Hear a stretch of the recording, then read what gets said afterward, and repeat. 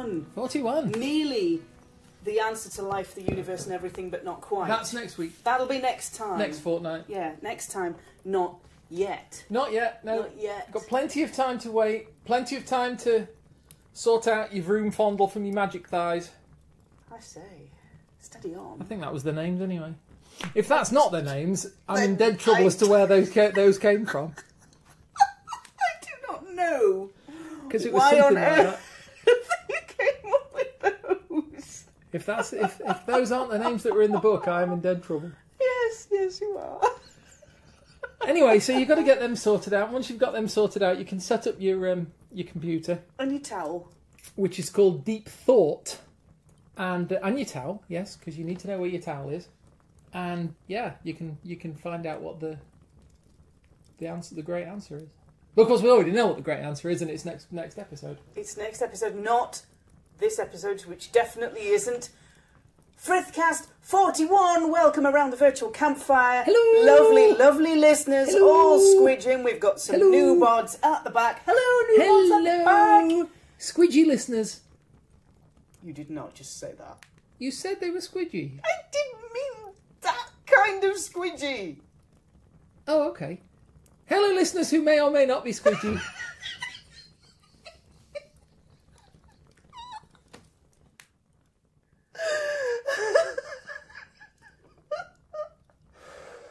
I wanted to be accommodating of, those who might be and those who might not be.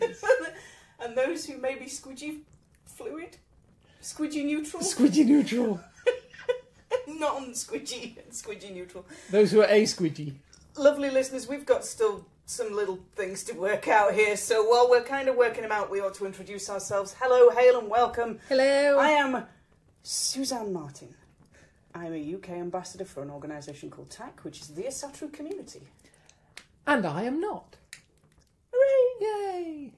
I better do better than that, hadn't I? Possibly. I'm Kate. I'm a sort of Roman druidy thing, but Roman pagan druid. What actually am I? We're still working on it, hun. I don't It's know. all good, and you can have words, and you can have one or two, or you can have a whole bouquet of words, and A bouquet. yeah. Cool. Anyway, I live here. I mean, you live here as well. Yes, I Suzanne do. lives here as well. I I do. live I do. here also. Not like this is my kitchen. This is our virtual campfire in the woods.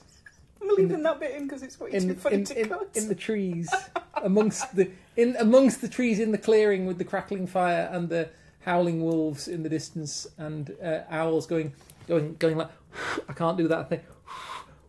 I can't do it. Anyway, that woo thing that you do when you're an owl. Those. And there might be some stuff rustling around in the undergrowth as well. Doing little critter things. Yeah. Yeah. Did I mention the roaring fire crackling in the middle? You did. Okay. You did. We'll get the sound effect there. It'll be fine. Welcome to Frithcast number 41. Hello. Hello. We thought we'd have a chat this time round in our usual serious and laconic and definitely to the point direct style of presenting. We thought we'd have a chat. Me laconic. What a lovely thought. I can't even spell it, don't look at me. S-P-A-R-T-I-N. Yeah, it does kind of funny random this is spelling Oh, okay, yeah. in the middle of it, and I can't do it. It Yeah. goes all horribly wrong at the C's and the no. But that's who they were anyway. Mm. From the Spartans, or the people of, please forgive my pronunciation, Lacedaemonia, or similar. Being laconic. And they were laconic because of the beautifully crafted reply they gave. Yes. To a military. I think it was a guy from Athens, wasn't it? Yeah. It was when they were fighting Athens. One of the many times they were fighting Athens, and the general had the city surrounded, and he sent them A message. a message saying, "If you do not surrender your city, we will come in there and destroy it and kill you all and Eat all your marshmallows. Eat all your marshmallows and do all would these be terrible, bad, and yeah. terrible So things." you need to surrender. And they just sent a one-word response back. And it just said, if. Yeah. Which is just... Like, that's fabulous. Cast iron, brass... I can't say it because this is a family show.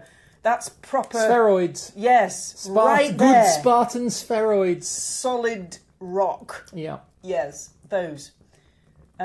Which is where we get our word laconic from the Greek. Which is something I have never been. Because No. it means saying very few words. Winnie the Pooh. Winnie the Pooh Yes. was... Actually, no, I'm thinking he was a bear of very few words, and I think he might have been a bear of very little brain. Mm. Yeah.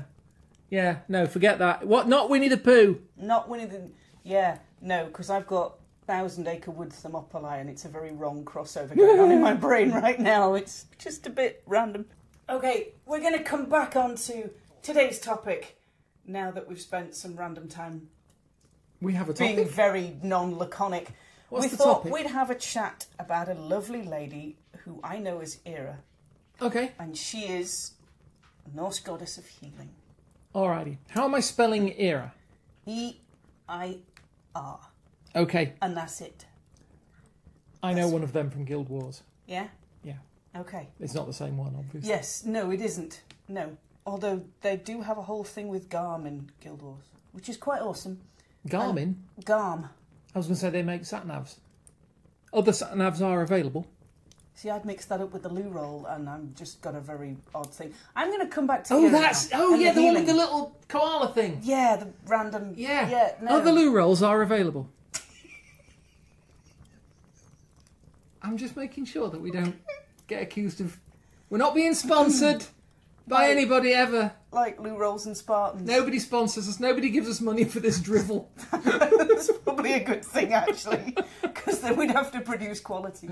Oh, God's help us, no. No, we don't want to do that. So, No. We'd have to fine. buy microphones and everything. Yeah, I don't want to do that. So I thought we'd get back to today's topic, which I'd like to have a look at Era, Lady of Healing. Now, Okay. she's a lady in Norse mythology who doesn't have any stories about her on her own. I was going to say, I've certainly not run into the name. No, she's not mentioned a whole lot.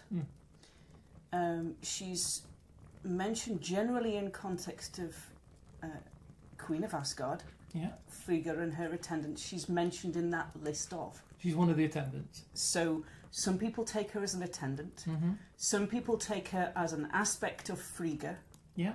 that you can invoke by using that specific aspect. Oh, like an epithet Like for a Roman god. Yes, Yeah? like an So epithet. it would be like Frigga era. Yes. Well, or you can say Queen of Asgard, Frigga, I call upon Era, Lady of Healing. Okay. Yeah. So some people, some heathens, and again, it's down to personal choice because we can't tell you how to heathen. No, we can't. Indeed, no. So again, it's personal choice as to whether you view the Handmaids of Frigga, which we've had an episode on before, Yeah. as separate to the Queen of Asgard or as aspects of the Queen of Asgard. Okay. So Era is one who is named in that list. But I'd like to have a look today at a very special kind of healing. Now, you can do physical healing. Well, I'm not licensed. We have healers, and they are called doctors. They are. And surgeons, and medics, and paramedics, and first responders. People who know how the human body works, Yeah. and the quirks of the human body, and how to, if not fix it when it goes horribly wrong, how to stabilise it when it goes horribly wrong and get it to somebody else who can fix it. Dequirk it. Dequirk it. Iron the kink... Actually, no, don't iron the kinks out. The kinks are what make it interesting. Iron the... Help things be as good as they can be in whatever body you have, whether you like bits of it or you don't like bits of it. It's all good. But basically, they make sure it keeps working as opposed to As well as it stopping can working. do. As well as it can Yes. do. And they help. We've just spent like 2 minutes explaining what a doctor is. It's confusing. I don't know. We might be able to cut some of it out. It'll be No, fine. it's fine. It's fine. But when it It'll comes be useful to your... someone. Yeah, exactly. when it comes to your mind, for Cat. me, that's as important as your physical self. Okay. We don't have mental health specialists the way we have doctors and specialist surgeons and specialist No. attendants and healers who look at the body. We don't have that degree of specialism for the mind. I mean, there are people that deal There are with the mind, but... counsellors and therapists and psychotherapists. And I suppose a lot of it depends what country you're in, or It does. you know, because cultures will vary from place to place. For me, the specialisms, the weight on the mind isn't as much. No. And for me, we did a very short episode way back when on how to keep good mental health. Yes, we did. Or I remember. small things that you can do. One of the things that I find is very good for my mental health is being able to laugh Yes. at things that are funny. Not necessarily things that are vindictive and horrible and nasty, but things that are genuinely funny, and being able to share that laughter. So we thought, lovely listeners, we'd tell you some jokes. Oh, God. Some heathen jokes and some pagan jokes, because then you've got a chance to have a bit of a giggle. I think it's fair to say that we've nicked these. We might have scoured the internet for the finest in vintage pagan humour. We typed in pagan jokes and just read out whatever came up. Not. It was diligent research. Diligent. And weeks of Diligent. searching with an internet browser. Weeks of doing other things. And Yeah, good point. Going, oh, fudge, we've got an episode to do. I would just add, if you are on your commute and you're listening to this through headphones and you're driving, take the headphones off. Turn it up.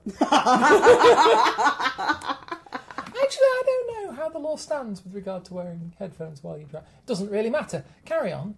So, Doesn't matter to me, without further anything, we thought we'd share with you some of the finest jokes.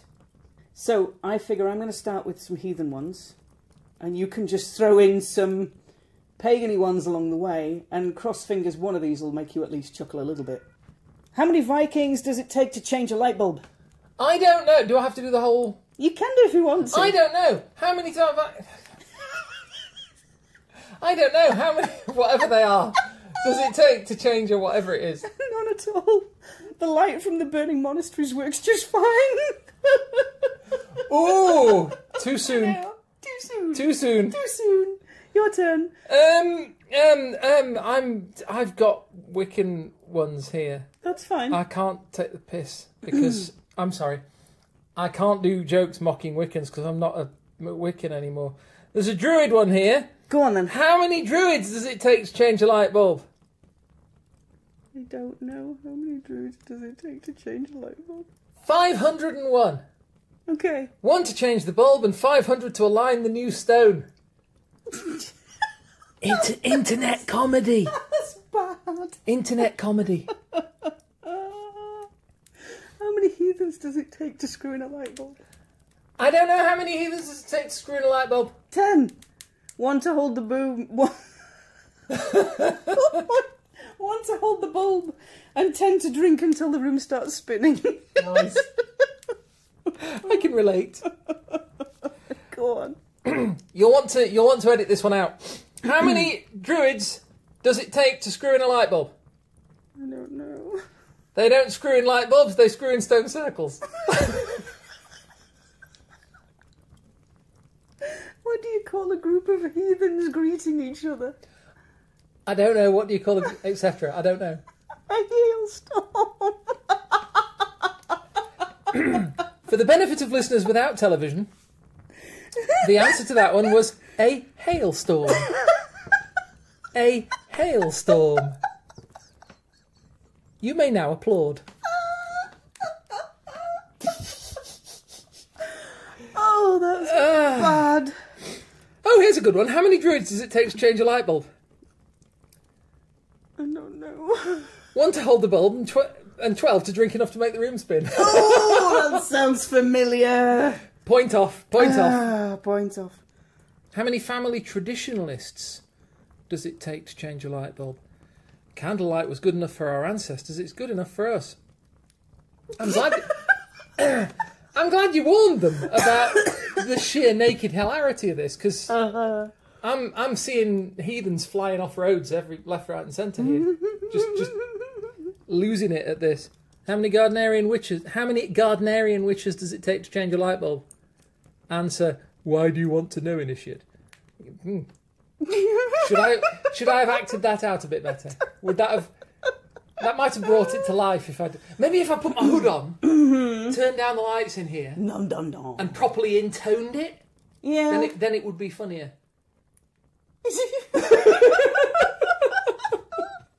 How many Frost School of Wicca witches does it take to change a light bulb? Just you. That's right, you. And for only $195, we'll send you our complete Witch's Power of Light Bulb Changing Magic course. With that you can apply to any light bulb. What's the difference between New Age and Pagan? Is this one out of your head? Yeah. Okay, what's the difference between New Age and Pagan? The decimal point moves one place to the right. Okay. Diana Paxson once misquoted the Havamal. Right. Odin so preferred her version that he went back in time and amended the original. There used to be 4 Norns until Diana Paxson left to pursue other projects.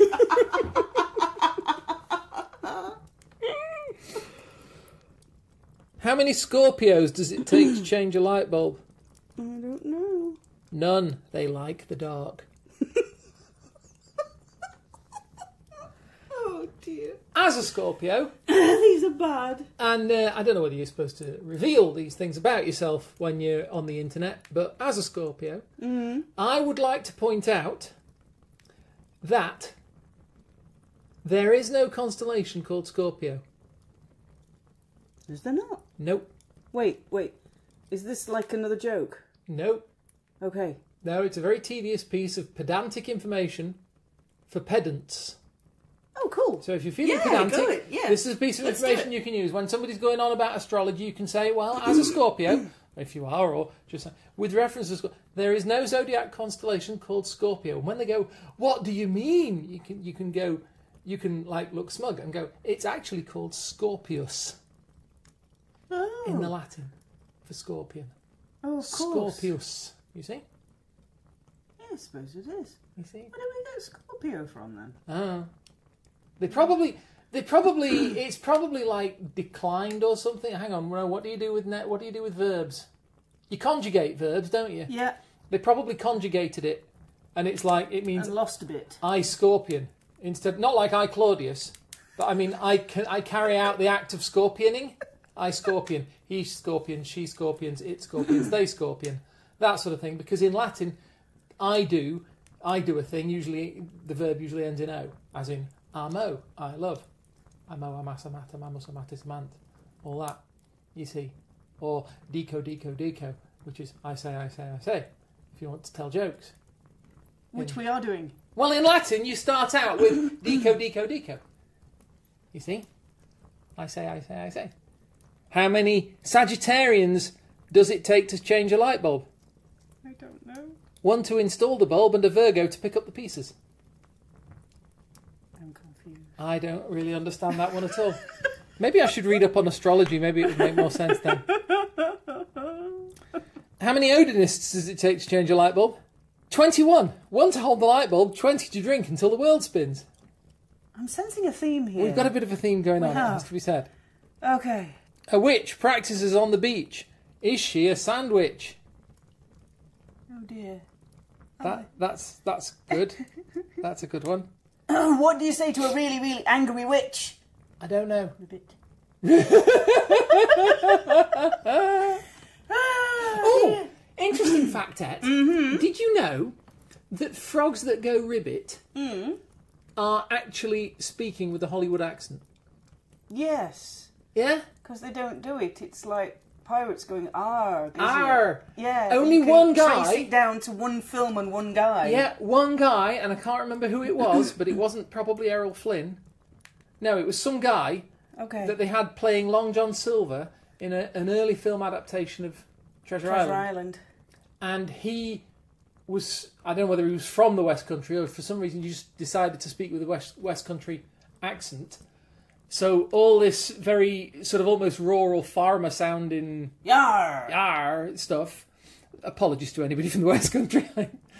I don't mean to generalise, but we all think of pirates as doing this ha thing. Yes, it's all from all him. because of him. Yeah, very strange. And also the frogs. Yes. Only go ribbit at Hollywood. Hollywood. So that's what all the frogs in the films do. They go ribbit because that's what frogs in Hollywood do. Maybe it's a Hollywood frog with a really angry whip. Maybe it is. Yeah. Maybe a Sam Frog whip. deep A frog sandwich. On that deep philosophical point. Were you going to tell us about Era at all? Or was it just an excuse to do crap jokes? I like the crap jokes. I like the crap jokes as well. But They give me 10 minutes of humour and I feel a little bit better. what happens when a ceremonial magician gets angry? I don't know.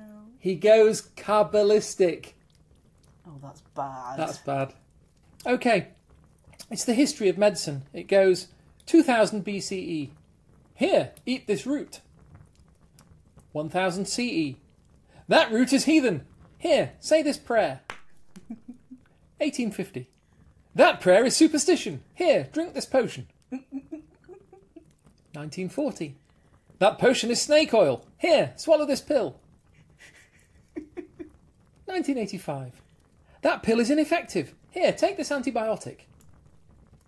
2000. That antibiotic doesn't work anymore. Here, eat this root. Oh dear. While Kat's trying to find the last joke for today. I actually know the one I want to find. Okay. While Kat is trying to locate the last joke for today, for today's episode, what are your favourite pagan jokes, heathen jokes? Share a little bit of that lovely humour that I know heathens have. Try a little tenderness. No, don't do that. No? Oh, okay. It was, I was just thinking it might be a good idea on account of Donkey. Spoke very highly of the idea. I can't find the exact joke, but it's one about it's the sort of stereotype snarky Brit, a British Airways pilot, British Airways airliner lands, and there's some bit of a snooty air traffic controller and is picking fault with everything everybody does. It is alleged that this Speedbird, this British Airways flight, came in, landed, rolled down the runway, and the tower controller shouted up and said, "Speedbird, whatever, clear the runway at the next taxiway or whatever. Oh, and by the way, you were slightly to the left of the centre line on that landing." And this British Airways pilot comes back and says, "That's correct, and my co-pilot was slightly to the right." Oh dear. I've always liked that one. That's a good one. Okay. Well, lovely listeners, we've come to the end of today's episode.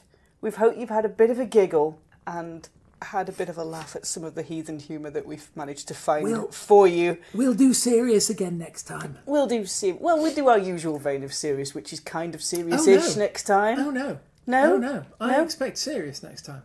Really? After all this merriment and levity, I expect serious. I want absolute stone faces all the way through, and not a hint of a titter.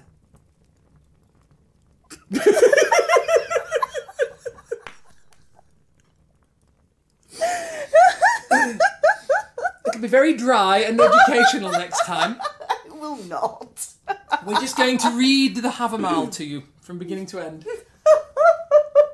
In very serious voices. In fact, I'm not sure the Havamal's a serious enough book. We might have to read Meditations. Give you some Roman Stoicism. We'll read Meditations at you. Might have to do it in instalments, though. Oh, God. All right, book us in the next 17 episodes. You lot are going to cop some Marcus Aurelius, and you'll be grateful. Well, on that note, lovely listeners, I'm going to try and dissuade. Maybe we can get it into like 16 and a half if we just squash it a bit. Squash Stoicism, it'll be fine. That's the nice thing about Stoics, you can squash them and they don't object. We're back to the squishy ones again, aren't we? They We just started go there at the squidgy- beginning. squidgy- Squidgy stoics. That was squidgy heathens. This is squidgy stoics. I mean, you can get stoic heathens, I suppose. Okay. The nice thing is they don't complain. They just go, oh well, this is the natural order of nature, and leave it at Squid, that. yeah. Okay. Lovely listeners, we're going to leave it there for today. If you would like to find us online, I'm Suzanne Martin. You can find me on Facebook under Suzanne Martin, or you can find me on Twitter at Suzanne Tack, which is TAC. Indeed. And if you want to find me, you don't, but just humour me for a minute. We have been doing all episode. This is true. If you want to find me, I do have a Facebook, I do have a Twitter. I don't use them very much, if I'm quite honest. But if you want to drop me a note on my website, it's at glassrain.net. And sometimes, when the moon is full and there's a certain frisson of something in the air, sometimes I update it. In a dark, dark town, on a dark, dark street, there was a dark, dark house with a dark, dark door. I'm getting a theme of dark, dark here. Yes. I'm going to go recite you the rest of that poem. Lovely listeners. And then I'm going to do the one about ducks. Thank you very much for joining us. We will talk to you all next time. Alrighty. Bye. Bye-bye.